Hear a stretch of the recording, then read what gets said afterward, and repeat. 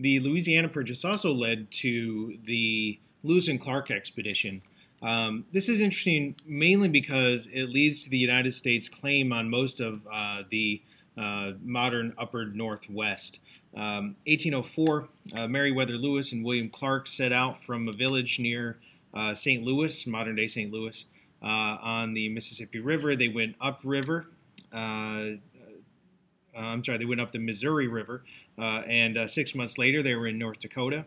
In 1805, they added two guides from North Dakota, a French fur trader and his wife named Sacagawea.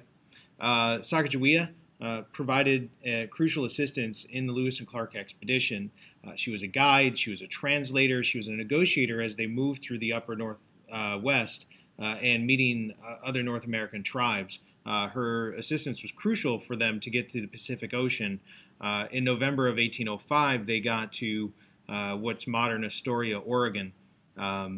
They wintered there. They set up a fort named Fort Clatsop, and the next winter, after the winter, they head back and they finally get back to St. Louis in 1806. They sent back samples of plants and animals that hadn't been seen before. They drew maps. They did all of this stuff that set up the future expeditions into the wilderness by the Americans as they move further and further into the West.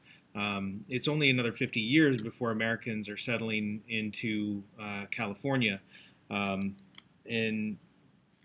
It's not much longer. It's just a little bit before that the United States is actually claiming Oregon based on the Lewis and Clark expedition and all the people that followed them into Oregon using the information that they learned from the expedition.